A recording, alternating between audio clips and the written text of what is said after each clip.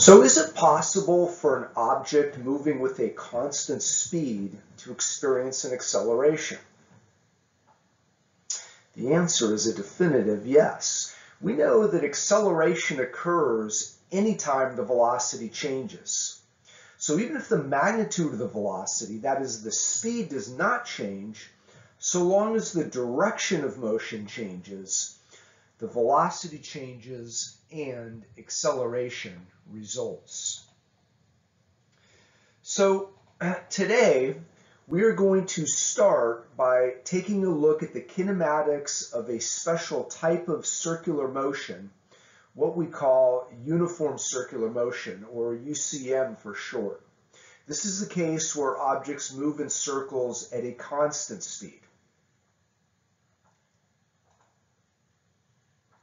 We will then generalize our discussion of circular motion to include the case where objects don't move at a constant speed, but rather a changing speed, while still moving in a circular path. After we talk about Newton's laws of motion, we'll return to the topic of circular motion and look at the dynamics of circular motion. That is, we will attempt to explain why objects move in circles.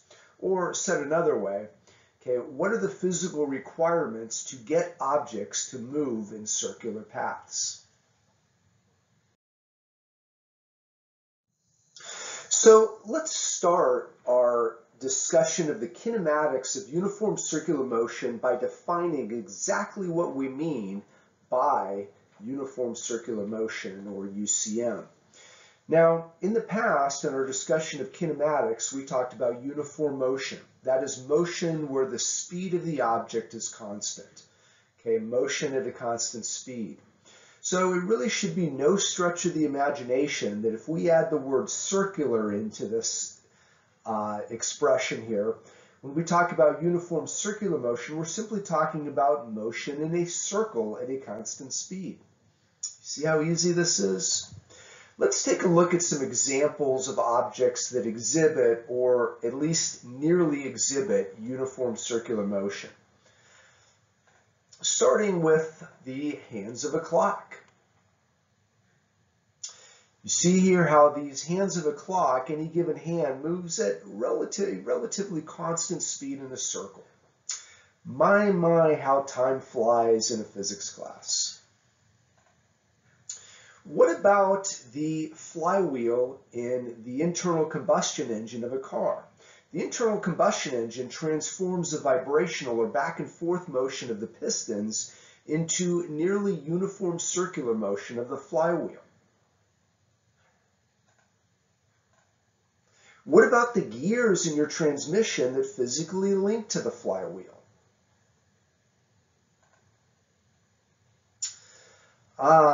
And lucky for you, in this last example here, when we talk about an LP, many of you are going to get a history lesson today. This is how we used to get our music in the olden days when I was a kid. When you look at the LP, or this disc, what was called a record, as that turntable turns, about 33 revolutions per minute, it is an example of an object that exhibits nearly uniform circular motion. Let's see what our friendly one-eared rabbit Bongo has to say here. This sounds like something to look forward to in an upcoming slide. So as we said in our opening slide, if an object moves in a circle, it accelerates. We're starting off by looking at the special case where the object moves at a constant speed in a circle.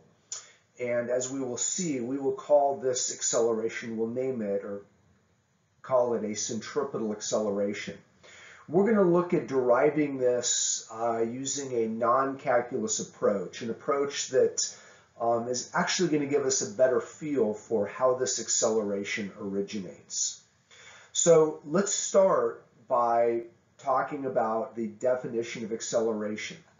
Okay, something we're very familiar with. Now, we say that the average acceleration is simply the change in velocity divided by the change of time, and that the instantaneous acceleration is simply the limit of the average acceleration as you let that time interval get infinitesimally small, so that your interval of time really becomes a single point in time. But what you should notice here is that this tells you that you get an acceleration anytime the velocity changes for whatever reason. So here we're starting with our definition of acceleration, and when we look at the cause of the acceleration for the special class of motion we call uniform circular motion, okay, we see that even though the magnitude of the velocity does not change, okay, the magnitude of the velocity is constant in time, we have a constant speed, because the direction of the velocity continuously changes, okay, this directional change causes the acceleration. Now, we will see later on that you can have the velocity change for two reasons. Because its direction changes and because its magnitude changes. That is going to be the more general case of circular motion that we'll consider at the end of this presentation. But for now, when we talk about the centripetal acceleration, we're talking about the acceleration that results strictly because the direction of the velocity changes, okay, as opposed to the magnitude, okay, or the speed changing. So let's start to derive this expression for the acceleration of an object that is exhibiting uniform circular motion. Now we know that acceleration is a vector. Okay, that means that it has a magnitude as well as a direction. We're going to start in this slide by taking a look at the direction of this acceleration. So we are talking about an object that moves in a circular path. Here's our circle. Okay, we'll let C represent the center of the circle. And we're going to look at two times, okay, for this object. We'll look at the time where the object is at point A, and we can describe the position of the object at point A with this position vector R sub A. Sometime later, okay, the object has moved to a different point. We will also describe the velocity of the object at point A with this vector V sub A. Notice that the vector is tangent to the circle, okay, at the point. Sometime later, the object has moved over to point B, and we can do the same thing. We can describe the position of the object at point B, okay, at that time with this position vector R sub B. If we want to look at the velocity of the object at point B, we can describe it with this vector. Notice here that the vectors V sub A and V sub B have the same magnitude, okay, because the speed is the same by definition in uniform circular motion, but you'll notice that the directions of these two vectors is not the same. Okay, as that object moves in a circle, its direction changes. So when, and we will look at, okay, these two position vectors being separated by this angle theta. Now, when we look at the direction of the acceleration in uniform circular motion, and let's revisit our definition of acceleration here, we see that the direction of the acceleration will be in the direction of the change in velocity. So we need to figure out, what does that vector delta V look like? So in order to do that, we're going to need to draw a vector diagram here. So we're going to start by taking our vector V sub A, okay, the velocity of our object at position A.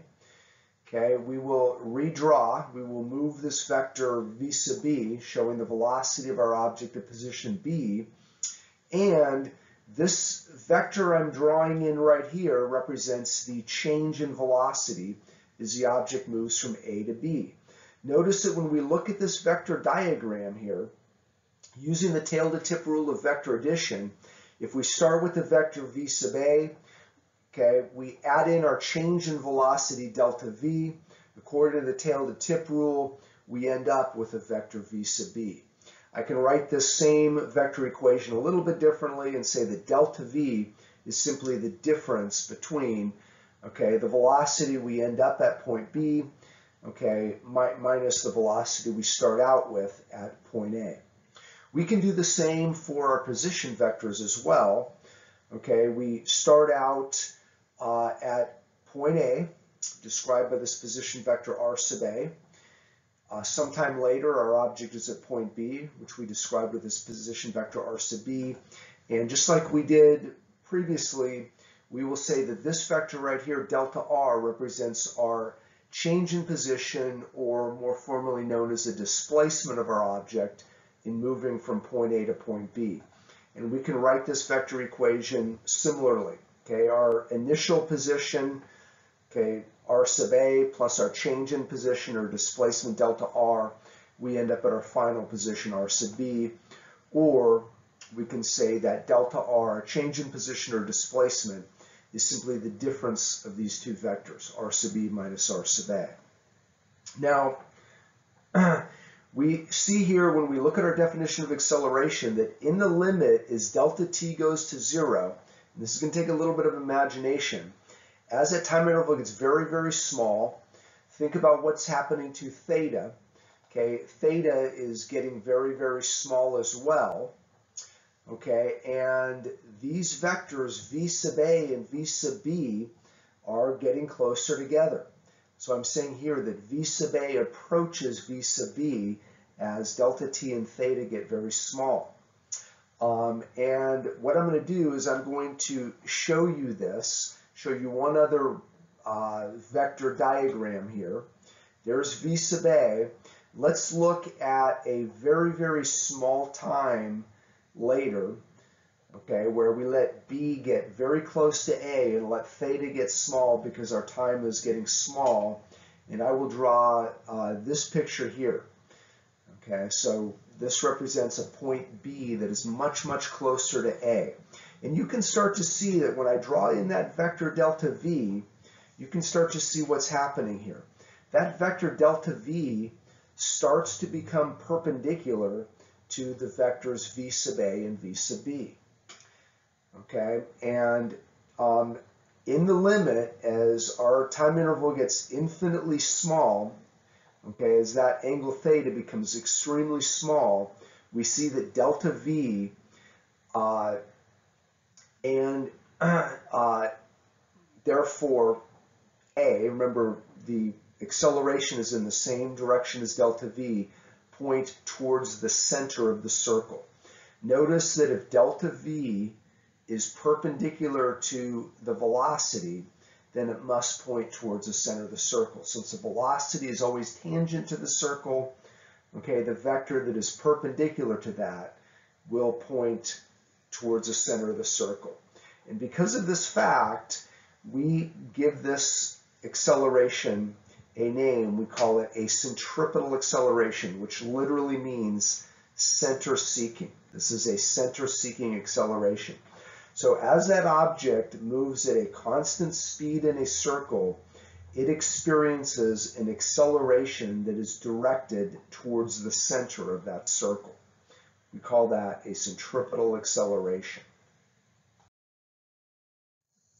So you'll notice here that I've included some information in the previous slide, which we will again need in this slide when we talk about calculating the magnitude of the centripetal acceleration. So, but before we go there, I want to propose this to you. Okay, why is it that the acceleration of an object that is exhibiting uniform circular motion, that is an object moving at a constant speed in a circle, must be towards the center of that circle? Well, consider this. From what you know about vectors, if the acceleration was not perpendicular to the velocity at all points, then that would imply that there was a component of acceleration that would exist in the direction of the velocity. So let me say that again.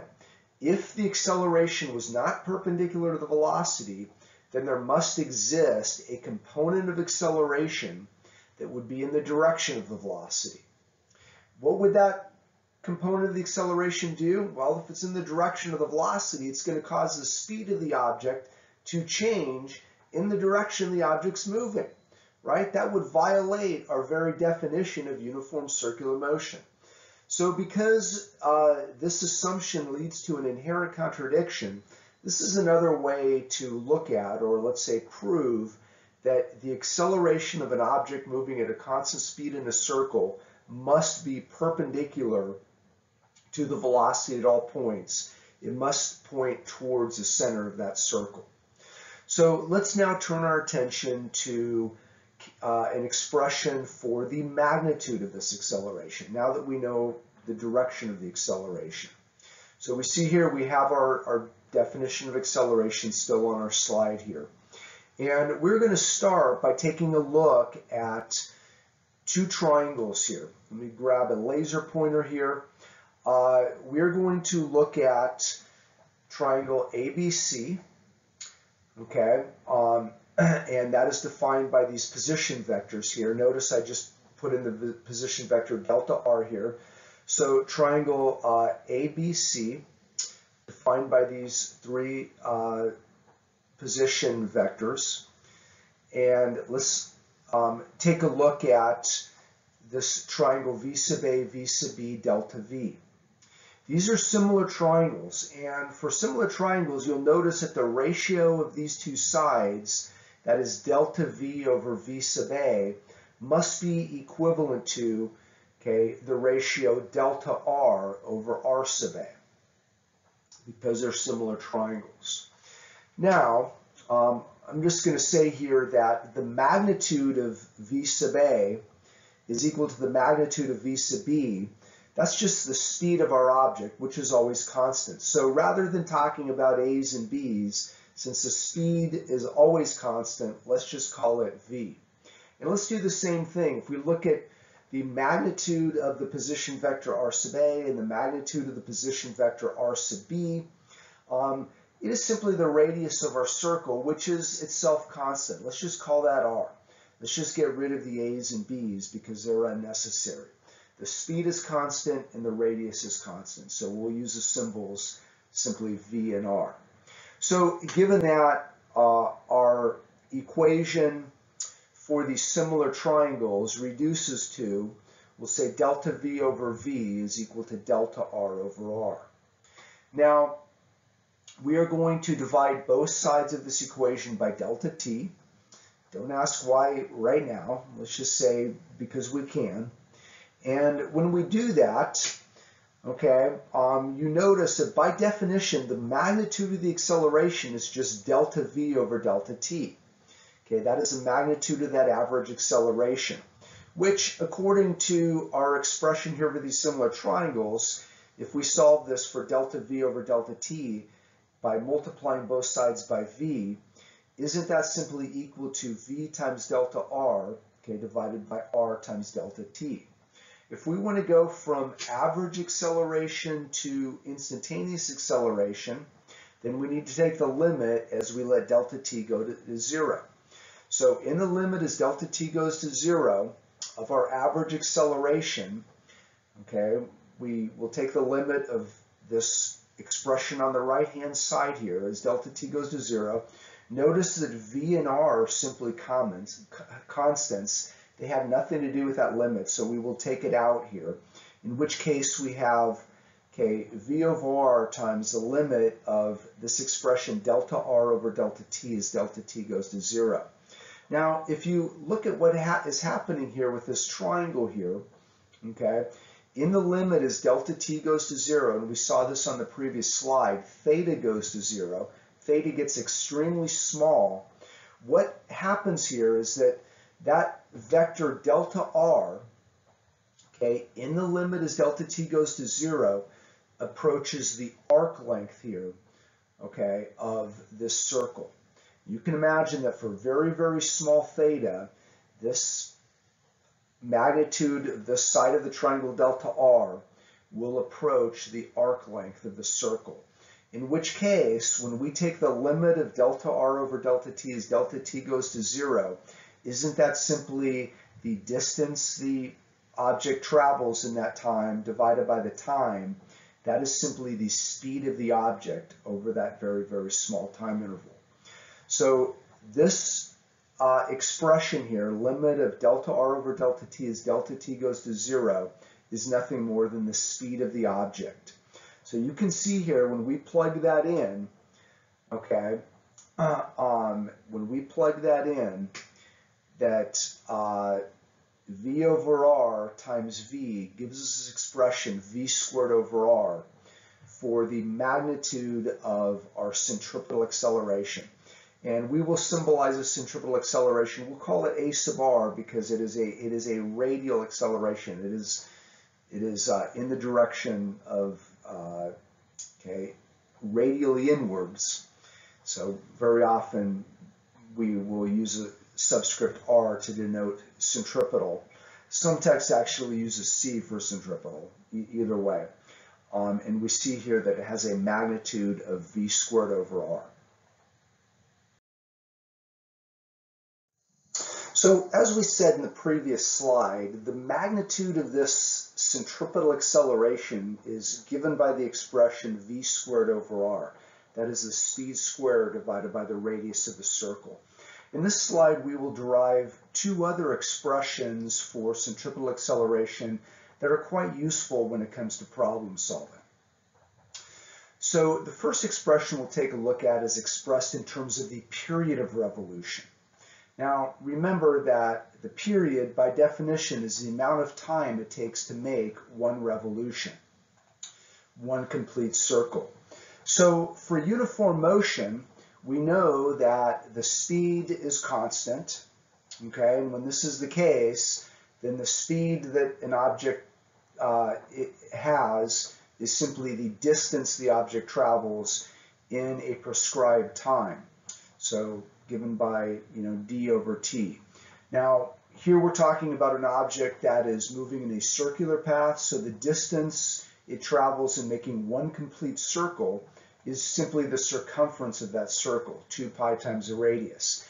And the time it takes to make one complete circle, that's what we call the period, okay, symbolized with a capital T. So if we take this expression for speed and we simply plug it into our expression for centripetal acceleration, that is v squared over r, we'll simply plug it in and simplify. And when we cancel out common factors, we end up with the fact that the centripetal acceleration has this expression of 4 pi squared times the radius divided by the period squared. So if you were given a problem, and in this problem it gave you the period of the object rather than the speed, then this would be a formula to use, right? You wouldn't have to derive it every single time, although we did it here fairly simply. And one more expression we'll take a look at is related to the period. That's what we call the frequency of revolution, F.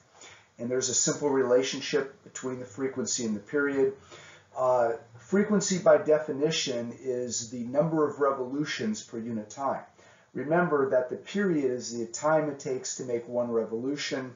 So we see here that the frequency and the period of revolution are simply reciprocals of each other. Okay.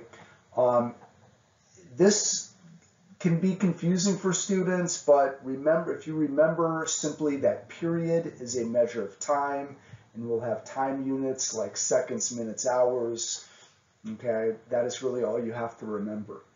And when we take our expression for centripetal acceleration in terms of period, okay, we see that 1 over t squared is just f squared, since period and frequency are simply reciprocals of each other.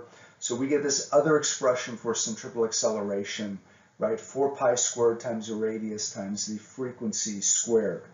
When it comes to measuring units for frequency, a common unit that you come across is that of hertz, okay, where a hertz is a 1 over second. So to summarize here, we have these three expressions to calculate the magnitude of the centripetal acceleration.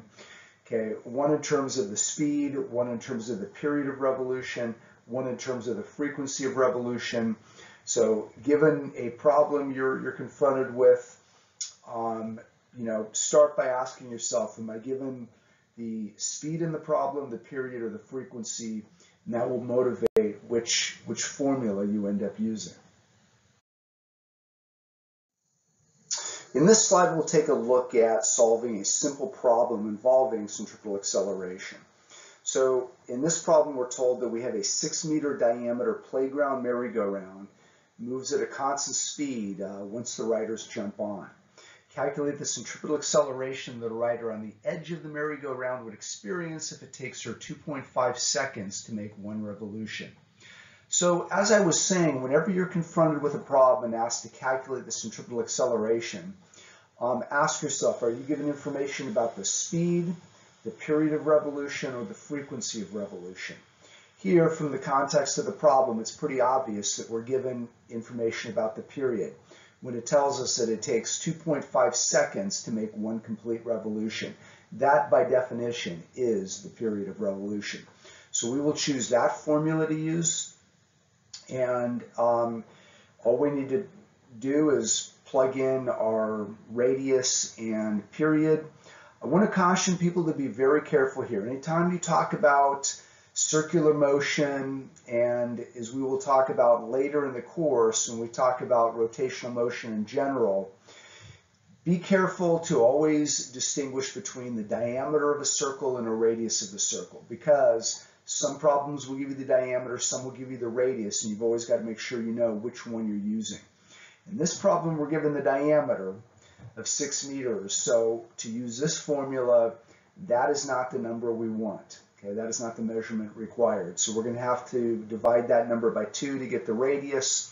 And when we plug into our formula here, plug in 3 meters for the radius and the 2.5 seconds for the period, and we do the number crunching, we come up with a value of about 19 meters per second squared for the centripetal acceleration.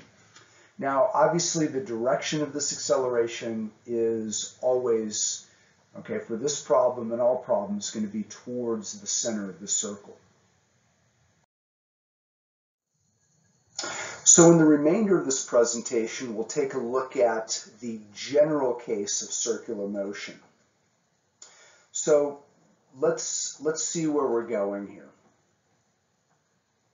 So where we've been, okay, we've talked about the special case of uniform circular motion, where we say that the object moves at a constant speed in a circle. Now we'll be taking a look at the more general case where the object is still moving in a circle, but the speed is no longer constant. Okay, the speed can be changing in time. When it comes to the velocity vector, okay, we said that for the special case of uniform circular motion, the direction of the velocity changes, okay, whereas the magnitude does not. But in the general case, we will now say that both the magnitude and the direction of the velocity changes as the object moves in a circular path. So when we describe the acceleration when the velocity changes in both magnitude and direction, okay, one way to do this is to talk about 2 components to this acceleration. One component, that is the radial or centripetal acceleration, well, we already know about that one. Okay, that's what we call the centripetal acceleration. We use the symbol a sub r to describe that.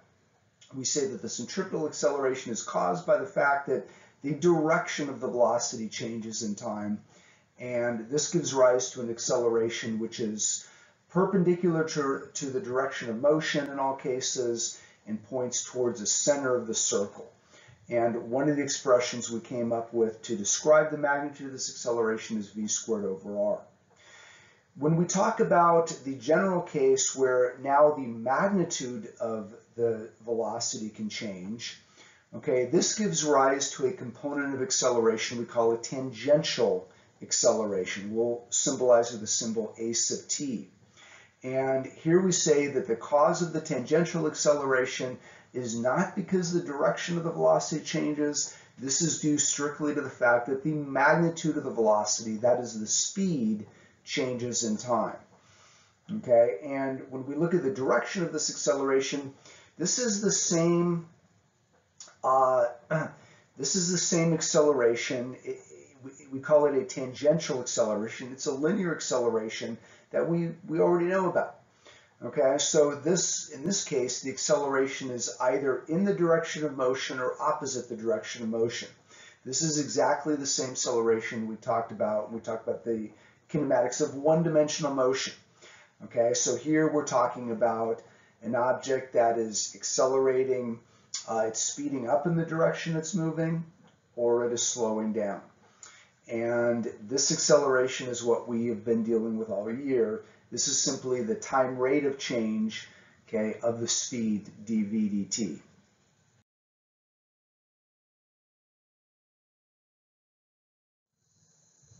In this slide, we are going to describe or introduce two unit vectors that will help us, okay, describe the direction of these two components of acceleration that we have for the general case of circular motion.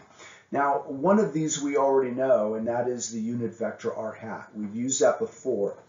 So r hat, by definition, by convention, is a unit vector, which means it has a magnitude of 1 unit, and it points radially outwards. Okay, so it is, just by convention, an outward pointing vector. This second unit vector we haven't talked about yet, okay, which will allow us to describe, okay, the tangential component of this acceleration, is what we call theta hat, and I'm showing you here in the picture. Theta hat, by convention, by definition, is tangent to the circle. It is in the direction of increasing theta when we measure in a counterclockwise direction from the positive x-axis. So you probably learned in your trigonometry class that when you talk about reference angles, they're always measured with respect to the positive x-axis, and we arbitrarily define the counterclockwise direction to be positive. So we'll use these two vectors here and see how they can be used to describe the direction of these two components of our combined or total acceleration for this general case where an object moves in a circle at a variable speed. So here we have the total acceleration A is simply the sum of the two components, the radial component and the tangential component. Looking at the direction here, we can write it with these unit vectors. Notice that the centripetal acceleration is always radially inwards. That would be opposite the direction of r hat, since r hat by convention is divided to be radially outwards. So here we have the negative sign, okay, and the centripetal acceleration is in the negative r hat direction. And likewise, the tangential acceleration, it will be in either plus or minus a theta hat direction. If you have an object that is moving in a counterclockwise direction and is speeding up, then the acceleration would be in the positive theta hat direction. If you had an object moving in the counterclockwise direction and it was slowing down, for that object, its acceleration would be in the negative theta hat direction. So for the tangential acceleration, because we have both cases either speeding up or slowing down, and we could have an object moving in a counterclockwise direction or a clockwise direction, we've got to choose the sign, okay, that fits the problem. So from here, we will just plug in the magnitude of these components here, v squared over r for the centripetal component, and dv dt, okay, our expression for the tangential acceleration, okay, for that component.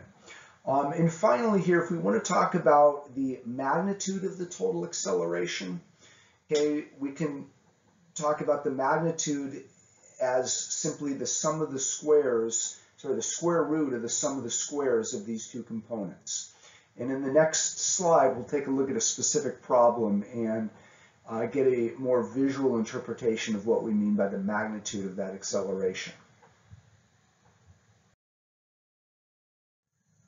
In this last slide, we'll take a look at applying the physics that we've just talked about for this general case of circular motion. We'll apply it in solving a specific example here. So in this example, we're told that an automobile whose speed is increasing at a rate of 0.5 meters per second squared, it travels along a circular road of radius 20 meters in a clockwise direction. when the instantaneous speed of the automobile is 4 meters per second, okay, we are asked to find first the tangential acceleration component. So if we take a look at the diagram, let's draw in this tangential acceleration component. We're going to draw it in like this. Now remember that the direction of the tangential acceleration, unlike the centripetal acceleration, could be in one of two directions. In this problem here, we're told that the car is moving in a clockwise direction and that its speed is increasing in time. That tells us that the tangential acceleration, this linear acceleration, is in the same direction the car is moving. That tells us it's going to be in this clockwise direction here. So you've got to figure this out from the context of the problem. So here we said that theta hat by definition is always in the counterclockwise direction. Since our tangential acceleration is in the clockwise direction, it must be in the minus theta hat direction. As far as the magnitude of that tangential acceleration, notice that in this problem it is simply given to us. Okay, there's nothing to calculate. You could be given a problem where you would have to find that by maybe being given an equation of motion, which you would differentiate to find the velocity, which you could then differentiate a second time to find the acceleration. That's one possibility. Or you'd be given two velocities over a small time interval, and you'd be asked to calculate the average acceleration from the definition of that average acceleration. In this particular problem, though, notice that we are given the magnitude of that tangential component. So we're next asked to find the radial acceleration component at this speed. I want to point out here that for the case of uniform circular motion, the centripetal acceleration always has one value because the speed is always constant. But for the general case of circular motion, the speed changes continuously, in which case the magnitude of that centripetal acceleration is going to change in time. So here we are asked to find that centripetal or radial acceleration at one particular time. That is when the automobile has a speed of 4 meters per second. So I'm going to draw in the radial or centripetal component of that acceleration. Unlike the tangential component, that centripetal component, the direction is always obvious. It is always towards the center of the circle. And if we want to find the value of that centripetal component here, we look at this problem here, and of these three formulas we have, in this problem we're given the speed, so we will use the v squared over r formula, and using our unit vector, it will always be in the minus r hat direction. We'll plug in the value for speed, okay, of 4 meters per second. The radius of our circular path is 20 meters, and when we do the number crunching, we get a magnitude of 0.8 meters per second squared. And finally here, we are going to be asked to find the magnitude and direction of the total acceleration. If we take a look at our diagram here, these two components here, these two vector components here, we can simply add them up to get the total accelerations, simply the vector sum of these two components. So let's do that, okay? And when we do that, we see here that this total acceleration here is given by this red vector that you see in your diagram. From here, we can find the magnitude and direction of that total acceleration. The magnitude of that acceleration is going to be given by the same way we would find the magnitude of any vector, any vector given the components of that vector, simply the square root of the sum of the squares of the components. So here, the magnitude of that total acceleration is given by the square root of the sum of the squares of its two perpendicular components, the tangential and radial component. When we plug in our numbers and do the number crunching, we get a value of about 0.943 meters per second squared. And to find the direction, just like with any vector, we need to find some angle that that resultant vector makes with respect to some chosen axis. I'm showing you in the diagram here this angle theta. So we can find that angle by using the inverse tangent function here. And we take the inverse tangent of the radial component over the tangential component, and we get a value of 58 degrees when we do the number crunching.